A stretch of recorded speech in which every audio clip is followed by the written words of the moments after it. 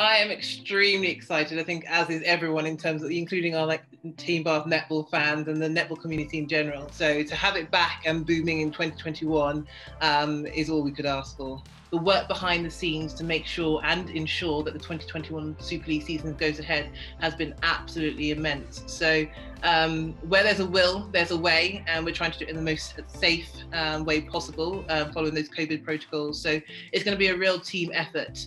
As always, I think each team will say the same thing. The prospects are that we have the possibility of winning a championship. But I think more so than ever this year, the Team Bath netball squad, we've got strength and depth in every area of the court with the blend of experience and also up-and-coming players. I don't think you can really pick our starting seven, which is a positive thing.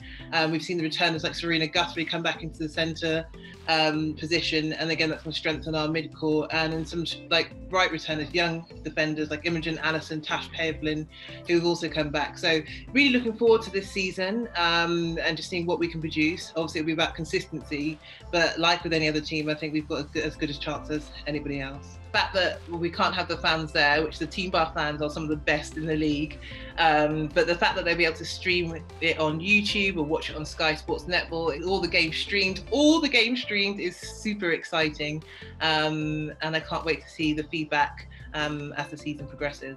That support doesn't go unnoticed, and it's so important for our sport. I think the support is really welcomed. We really appreciate it, and it's just fun in these times and challenging times that there will be something positive on the TV that you can ascribe to and get behind, and hopefully cheer us on. Hopefully Team Bath to that final, and hopefully at the end result of lifting that cup.